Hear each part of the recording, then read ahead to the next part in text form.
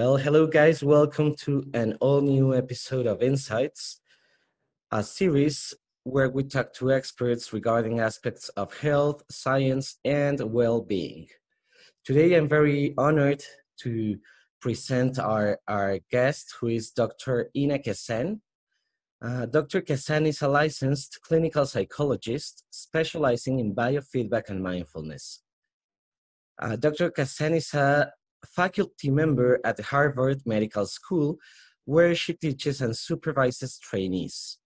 She has over 20 years of clinical experience in helping people overcome various personal and professional challenges. Dr. Khazan serves as president of the board of directors for the Institute for Meditation Psychotherapy, and she is a board member for the Association for Applied Psychophysiology and Biofeedback, as well as Biofeedback Certification International Alliance, where she is currently chair-elect. Dr. Khazan is the author of numerous publications, including her most recent book, Biofeedback and Mindfulness in Everyday Life, Practical Solutions for Improving Your Health and Performance, published by W.W. Norton, and the highly regarded Clinical Handbook of Biofeedback, a step-by-step guide to training and practice with mindfulness, published by Wiley Blackwell. So, Inna, thank you very much for accepting the invitation. I'm very glad to have you here and to be able to talk a little bit about your work. How are you? I am doing well. Thanks so much for having me. It's a pleasure to speak with you, Mauricio. Great. So, Inna, I think a very important topic regarding health, and that is very often overlooked, is the importance of breathing. And I know you are a specialist in this area, so could you tell us a little bit about how breathing or why breathing is so important for us in all of our aspects regarding health? Yeah. Well, on the one hand, it seems fairly obvious, right? We need to breathe in order to live. But it also, because it's obvious, a lot of people tend to not pay a lot of attention to breathing, right? Well, if you can breathe, you're good. And in reality, there are, some subtle breathing dysregulations that can happen that can quite significantly impact people's health, ability to just be well in their everyday life, and they have no idea that it's even related to what's going on with their breath. A lot of people consider that what's most important in breathing is just get enough oxygen. Right? And while, of course, yes, we do need enough oxygen for most of us, that's actually not something we need to pay all that much attention to, because our bodies, as long as our hearts and lungs are healthy, are getting plenty of oxygen from the air that we're taking in. We're only using about a quarter of the oxygen that we take in, so we have plenty of it. What we do need to think about sometimes, especially with certain health concerns, is the amount of carbon dioxide that we're retaining in the body. And I'm sure we'll get into the details of that, as we talk. But without proper amounts of carbon dioxide, the oxygen that we do have doesn't get to where it needs to go, and then all sorts of things can go wrong, from feeling as if you are really anxious, to having panic attacks, to having asthma attacks, having all sorts of muscle related problems. This can exacerbate heart conditions. This can exacerbate pain conditions. It can exacerbate all sorts of mental health issues, and create a lot of unpleasant experiences that people don't realize where they're coming from, and most definitely impacts our performance, both physical performance and cognitive performance in challenging situations. So just like breathing is vital for just day-to-day survival, healthy breathing is vital for us to be at our best in all situations. Yes, and I think that this healthy breathing, which maybe people do not tend to think about so many aspects that are involved in healthy breathing, is what often becomes overlooked. right? Because as Exactly. you say, I mean, it's kind of obvious that we need to breathe to stay alive, and I think that's where most people stop thinking without further uh, thinking about other aspects, right? It's just about getting oxygen in, and whatever or whichever way I do it, it's gonna be okay because I'm taking in my oxygen. That's exactly right. We tend to not think about the more detailed, aspects of breathing, just like we often don't think about more detailed aspects of our physiology in general. Um, and some fairly simple skills can make a really big difference in improving daily lives for people. Yes. So, what are some kind of maybe dysfunctional patterns that we can engage in when breathing, and why are these? Why can this have some impact over the long term? So some of the dysfunctional patterns are more mechanical, just having to do with how the body moves when breathing. Which muscles are we engaging during the breath. Even things like where is the tongue positioned in the mouth when it comes to breathing can be important. So and many of these mechanical problems then result in a internal physiological problem, the behavior called overbreathing, meaning that we are breathing out too much carbon dioxide. Um, so the behavior of taking in overly large breaths, which then result in breathing out too much carbon dioxide, which reduces the amount of carbon dioxide in the bloodstream and leads to a condition called hypocapnia, or lack of carbon dioxide. And then as a result of hypocapnia, the oxygen that we do have doesn't get to where it needs to go. So the brain, muscles, various organs are deprived of oxygen. And you might imagine that this creates all sorts of problems, both in the short term, right? So if people tend to overbreathe, only during challenging or stressful situations, then certainly their experience in those stressful situations is impacted. They're more stressful, they feel worse, they tend to not do as well in meeting the challenges in front of them. But then once the stressful situation is over, the overbreathing is done, and there doesn't seem to be sort of a long-term consequence, except that of course, every time somebody encounters these stressful situations, the same thing repeats. And people often don't realize why those situations are so challenging, and just how important breathing is a part of it. And for some people, overbreathing is actually chronic. They overbreathe at all times, or most of the time. And in that situation, the body starts compensating for it, right? Our bodies don't like this, the kind of pH dysregulation that happens with overbreathing. The body is going to try to compensate for it. Your kidneys will expel, bicarbonates from the body in order to compensate for the lack of acidity from CO2. And then that actually decreases the body's ability to buffer acid that's produced as a result of metabolism. So, for example, when you're exercising, lactic acid is produced. And with chronic overbreathing and the body's attempt to correct for it by getting rid of those bicarbonates are actually necessary to buffer lactic acid and take it out of the body.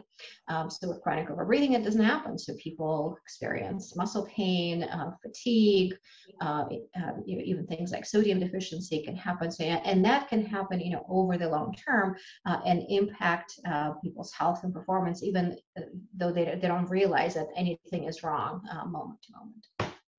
Yes. And this condition of overbreathing, which, as you were telling us, is one nasty consequence of maybe altered mechanical aspects of breathing, then this results in this condition of hypocapnia, which is having less carbon dioxide than you should. And I think this is another aspect that many people do not consider as being important, like the function of carbon dioxide in their bodies, because well, I think since we were in elementary school, they've been teaching us, right? Uh, breathing is all about taking in oxygen and expelling carbon dioxide, because it's bad. It's like a waste product. That is so right. Yes. There is this huge misconception about carbon dioxide, right? It's often painted as this, evil thing that we need to get rid of, right? This toxin, right? There is unfortunately plenty of misinformation on the internet calling carbon dioxide a toxin, something that needs to be gotten rid of, something that we need to cleanse our bodies of, things like that. And that is simply not true. While we don't want to have too much carbon dioxide, that is not so great, but we do need to retain about 85% of our carbon dioxide. So great majority of our carbon dioxide is used to maintain proper pH level in the body. And if we don't have enough carbon dioxide, pH level gets disrupted, and then the oxygen that we do have gets trapped in the bloodstream, and it kind of travels around in the bloodstream bound to the hemoglobin, and it does not get released to your brain, your organs, your muscles. So it seems like you have plenty of oxygen, except it's all in your bloodstream, and that's not where you want your oxygen to remain. You want the oxygen to be released from the bloodstream to the body, and this is where carbon dioxide is so important. Without it, oxygen does not get released sufficiently. Okay, so two fundamental roles that you just mentioned about carbon dioxide is one, well, it participates in the regulation of pH, which in turn has a consequence on the release of oxygen. Exactly.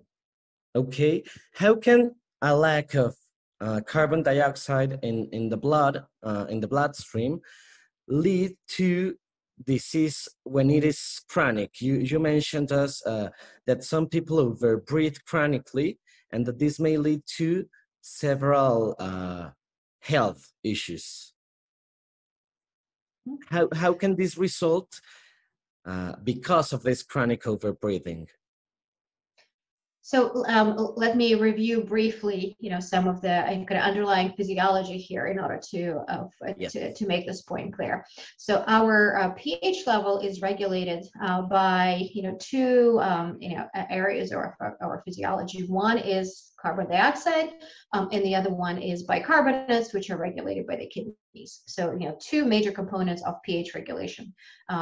Carbon dioxide, bicarbonates. Carbon dioxide is acidic, right? In the blood, is dissolved as carbonic acid, and bicarbonates are alkaline, right? So pH is, of course, the balance between alkalinity and acidity in the body. So you need to have the acidic and the alkaline products in the body regulated in order to allow the human pH to be between 7.35 and 7.45. So which is slightly alkaline, right? Anything pH above 7 is alkaline, pH below 7 is acidic. So our the pH of our bodily fluids needs to be maintained at that slightly alkaline state. Going too alkaline or too acidic is not great for various reasons. Our bodies don't like that, and we don't function very well in those circumstances. So if we breathe out too much carbon dioxide, right? Carbon dioxide is acidic, right? So if you breathe out the acid, your pH becomes too alkaline, right? So that's the consequence of hypocapnia, not having enough carbon dioxide. Your pH becomes too alkaline. And this is where oxygen does not get released from the hemoglobin. If that happens for short periods of time, 20 minutes, an hour, a couple hours, even a few hours, the body can kind of deal with that on a temporary basis. We still experience symptoms and consequences, but the body is not starting to kick in kind of those long-term fixes. But if the overbreathing continues, say for several hours, days, weeks, then the kidneys come in and start expelling bicarbonates, right? So if we don't have enough acid, right? If the pH is too alkaline, kidneys come in and expel bicarbonates, which are alkaline, right? So if you get rid of some of the alkaline products, that brings our pH close to normal. It's not entirely normal, but it's close enough to normal that our bodies can tolerate that. And that could be okay as long as our activity level doesn't change. Of course, that's not terribly realistic, right? We can't just stay at the same level of activity, all the time. The problem comes in, if the body has expelled a lot of its bicarbonates, and then, we increase activity level. Say we go for a walk, or we go for a run, or we just engage in something that's a little bit more physically exerting. Then the body starts producing more acid, right? Byproduct of metabolism is various acidic products, and carbon dioxide being one of them, but there are other ones, for example, lactic acid. And those byproducts need to be taken out. The lactic acid produced by the muscles typically gets excreted into the blood, where bicarbonates come in, bind to the acid and then take it out of the body. In a situation where the kidneys have expelled those bicarbonates, there's not enough of them around, so lactic acid is produced, gets kicked out into the bloodstream, and then not enough of it is taken out. So the lactic acid ends up, staying around, decreasing the overall pH of the body, right, making it more acidic, and that comes with, other kinds of consequences, right? We've heard in the news the last few years, just that acidic pH in the body is not good for our health in all sorts of ways. Starting from simple things like muscle aches and exacerbated pain and fatigue and things like that. And that can go on forever, because overbreathing chronic overbreathing can continue. People can overbreathe just at all times, and the body's going to keep compensating for it. And then we end up in this feedback loop, right, where there's not enough acid, which means that body gets rid of the bicarbonates. Bicarbonates cannot take care of the acid that's being produced. The acid stays around. Then the body can actually make the person overbreathe some more in order to get rid of the extra acid, right? And then it becomes a sloop of unhelpful physiological behaviors. Yes, and very often is maybe the same compensating patterns of the body that eventually make it worse and worse, right? Like at the beginning, maybe it's just trying to get everything back to balance, but if this maintains chronically, then these compensating mechanisms are going to cause more and more harm eventually. Exactly. One thing comes to mind when thinking about overbreathing, and it's how many people, there are some people that do appreciate the power of breathing and maybe engage in some practices such as yoga and maybe even with their therapists. What is the risk of maybe overbreathing when engaging in these practices? That's a good question, right? People engage in these practices to improve their health, right, and improve their well-being, and without having some understanding of the underlying physiology, it is possible to overbreathe and actually have these skills and these breathing practices work against you rather than for you, right? If in our minds, we're trying to breathe, whether it be, diaphragmatic breathing taught by a therapist, or pranayama breathing in yoga, or, any other breathing skill. If we're doing that breath in an attempt to get more oxygen, and in an attempt to get rid of carbon dioxide, right? If that myth is still what underlies our breathing practice, it's very likely that we're going to overbreathe. And even something as simple as, I got to take deep breaths, right? That's something that we hear all the time, right? In order to reduce anxiety, in order to be at your best, take some big breaths, or take some deep breaths rather. And again, without the understanding of some of that physiology, a deep breath can very easily become an overbreathing breath. Because how do people typically take a deep breath, right? They take a really big breath in, and then they blow it out real quick. right? Mhm. Often through, a fairly large opening in the mouth. And because you're taking, with that deep breath, you're taking in a large volume of air, and then you're breathing it out quickly. A lot of carbon dioxide comes out. You're breathing out more carbon dioxide than your body is producing. So you end up lowering the CO2 levels in the blood, leading to hypercapnia and not enough oxygen getting released to where it needs to go.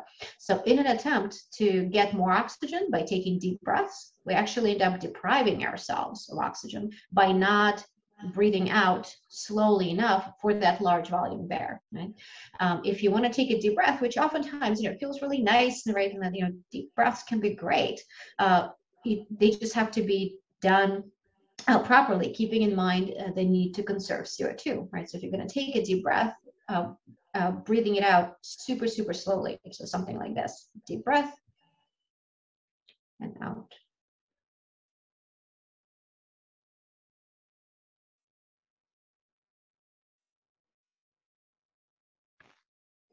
Much longer than most people would typically breathe out. And, I didn't take a very deep breath, right? Just sort of medium depth breath, and it still requires a very long exhalation in order to breathe out, all that extra air that I took in.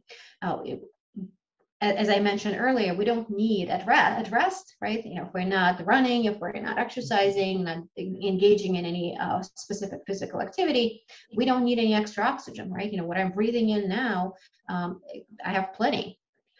This changes a little bit if you're at high altitude or if you have, a heart or a lung problem. But, generally, if you're at rest, you don't need any extra oxygen. So a deep breath is technically not even necessary. If you are going to take a deep breath, breathing it out for a long time is really important. And otherwise, you don't have to take a deep breath. You can take a normal size breath in, exhale slowly and comfortably, and that's really all you need to do.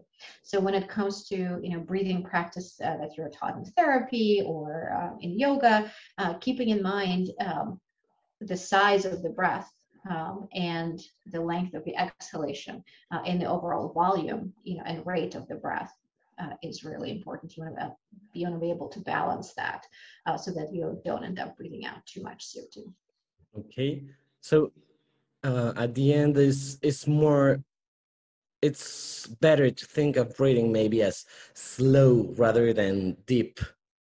Exactly. So I teach people low and slow breathing. Low, meaning that it's the breath is going all the way down to the bottom of the lungs using the belly muscles, and slow, meaning that you are taking a slow breath in, but particularly breathing out very slowly. So rather than deep, low and slow, absolutely. Hey, suppose that a person, understands the importance of keeping uh, a correct or a healthy amount of CO2 in their blood and starts practicing low and slow breathing. What would be a good indicator? I mean, maybe if they don't have a biofeedback device or provider handy, what would be a good indicator that they are engaging in this breathing in a correct way? Just the way they feel will give them feedback, right? If people are taking deep, big deep breaths and not breathing out slowly enough, most of the time they'll feel, at least a little bit, lightheaded or, tingling hands and toes, or, they might feel a little bit short of breath, a little bit dizzy, their heart might beat a little bit faster. They might just feel anxious, right? All these sensations of overbreathing are also sensations of anxiety. So very often people say, "Oh, I can't really do these, breathing practices because they make me feel anxious." And usually, what that means is that they're overbreathing, and the sensations of overbreathing are mistaken for sensations of anxiety because they're this, they feel the same exact way. So when you breathe low and slow, and you no longer overbreathe, you'll know you're going to feel differently. The breathing is going to feel calming as opposed to agitating. It's going to feel like your breathing is going to feel free, right? And you're going to feel like, okay, this feels right, this feels good. It's hard to put a physiological experience into words, but most people know it when they feel it. It just feels different. Great. I think there are a lot of, well, misguidances or misinformation that you can find on the internet, maybe. And, well, especially now that we all have access to whatever information we look for. It just came to my mind something that is, that's been very, I actually don't know how to say in English, very trendy. Maybe the alkaline diets and the use of drinking alkaline water, and that maybe people think of alkalinity, is that a word? Alkalinity. Yep, it is. As maybe the goal for their bodies, when many of the things or the problems that you were telling us come from actually the blood becoming on the beginning too alkaline, right? And at the end, it's all about balance. Yeah, what an excellent point. We don't want the body to be in an acidic state. That's true, but we also don't want the body to be in an overly alkaline state. That creates all these problems that we just talked about. So yeah, it is very much about balance. When it comes to breathing practices or the diets that we engage in, it's important to understand the physiological basis of it, and it's important to understand what's actually happening in the body as a result of these actions. Yeah. Yes. Inna, could you tell us a little bit about your latest book, which and well, what can we find there? How can people benefit from it? And well, I read it like last year and I absolutely loved it. But what can people find in your book and how can they benefit? Thank you for having read the book. I very much appreciate that. My hope that what people will get out of that book is a understanding of some of these physiological processes that we are talking about. It may on the surface seem fairly complicated, like, oh, we really got to understand respiratory physiology, right? Oh, that sounds pretty heavy.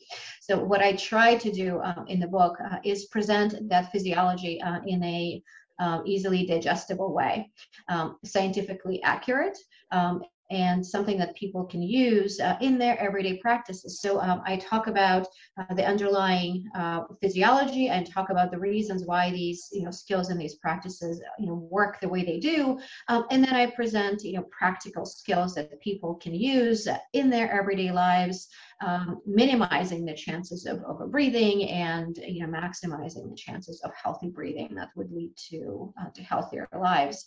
So in the book, I have a chapter devoted to breathing, where I go into even more detail about the respiratory physiology in a way that is easy to understand and easy to follow, and then translate it into practically. So what does that mean for what you might do on an everyday basis?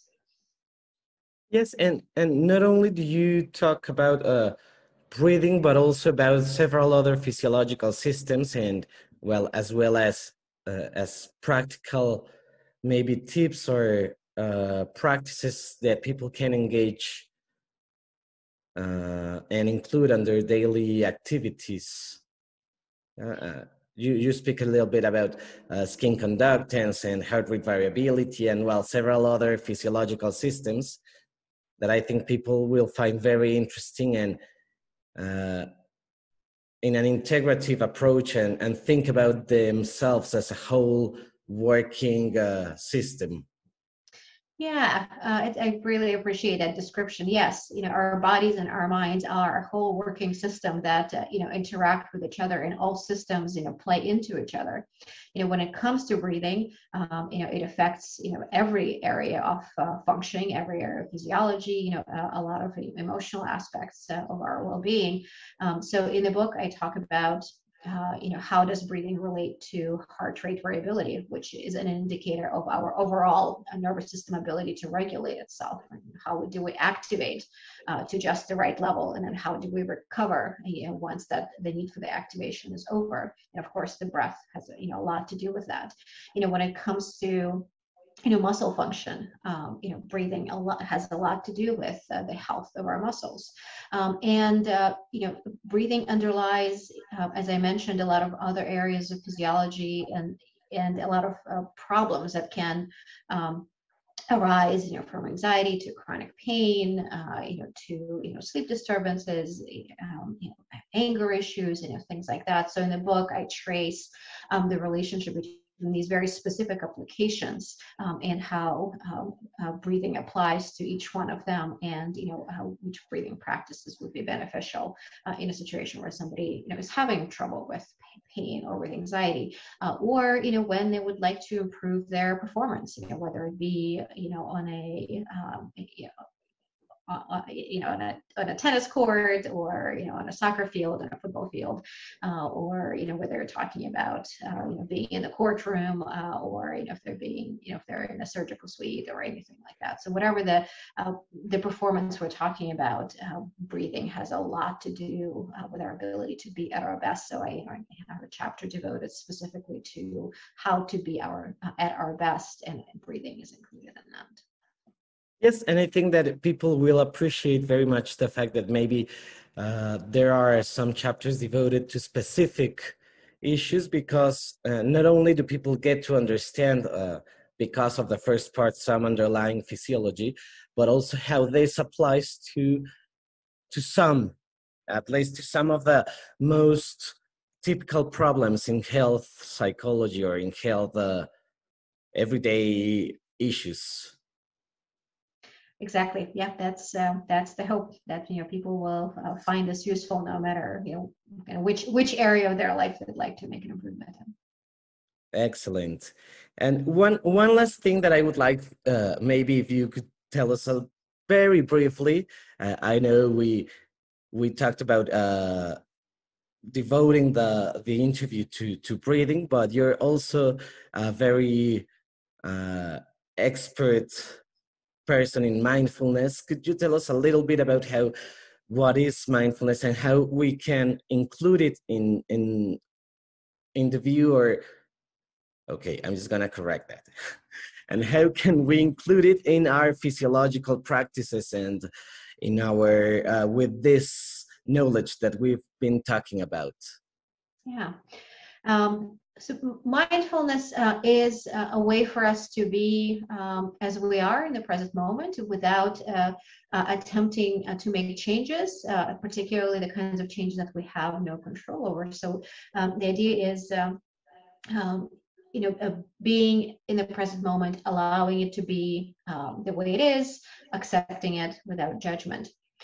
And what that does is it gives us an ability to differentiate what is under our control and what is not, and then gives us a ability to choose how to respond to that present moment.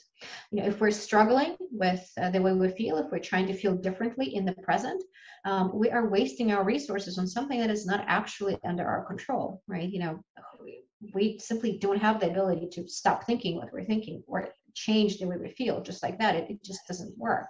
But we keep trying, and we keep wasting our emotional and physical resources on a fight we're not going to win. And then those resources are not available for having a healthy response to whatever the present challenge is. So with mindfulness, we're able to pause in the moment, allow that moment to be as it is, tell the difference between what is and is not under our control, and then figure out, well, how do we respond in a healthy and helpful way that both addresses whatever is going on in the moment and allows us to move on without getting stuck. So when it comes to breathing, right, and if we notice that there's something going on with our breath, let's imagine, for people who suffer from anxiety or people who have panic attacks, they're very aware of these breathing changes that happen, right? And they start noticing, feelings of shortness of breath and lightheadedness and chest tightness, all that unpleasant stuff. And then they're trying to fight with their breathing. They're trying to change the way they feel. They'll often try to take very big, deep breaths in order to stop the panic attack, in order to stop those sensations. And inevitably, that feeds the panic attack and it makes things worse.